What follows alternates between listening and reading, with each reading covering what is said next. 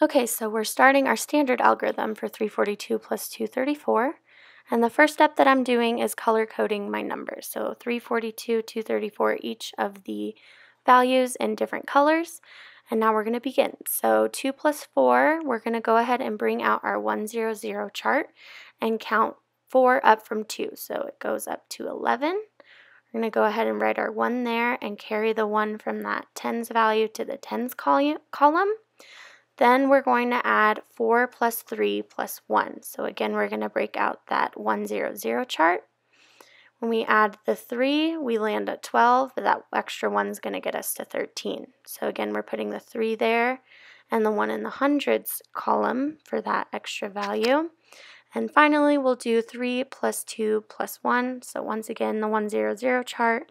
3 plus 2 is 10, plus 1 is 11. So we'll go ahead and write that value down there. And just as a reminder, we are going to be working from right to left.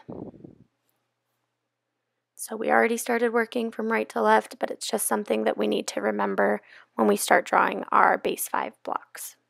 So the first thing we're going to do in drawing this is starting in our ones column. So I'm going to take 2 with that light blue and go ahead and draw 2 of those individual blocks. And then I'm going to take 3 from the 4 to create a new rod of 10. So that's creating that. We have 1 left over from that 4. So I put that there, and we're going to leave that alone for the rest of the drawing. Next, we're going to go into our tens column. So with the tens column, we have to remember that this 4 is not representing blocks, but rods. So I'm going to go ahead and draw 4 rods. And then to create a new flat of 100, we're going to add 1 from the 3 to create those 5 different rods to create a new flat of 100.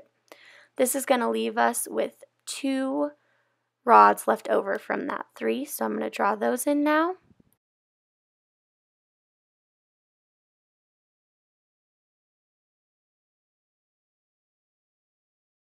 And now we're finally going to be working in our hundreds column.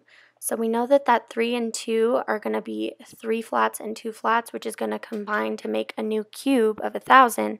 So I'm going to go ahead and start with the first 3 flats in a kind of 3-dimensional shape. So the bottom 3 layers of the 3-dimensional shape are going to represent that 300. So now we're taking our 2 flats from the 200 value, and those are going to be our top 2 layers of this 3-dimensional shape to create the cube of 1,000. So I'm drawing that now. So now finally we're going to go ahead and put our values down. So this cube is 1,000. The flat is going to be worth 100. And then the 3 rods will be worth 30, and the 1 block will be worth 1. Altogether, this adds up to 1,131. So that's how we went ahead and did the standard algorithm drawing with the base 5 blocks.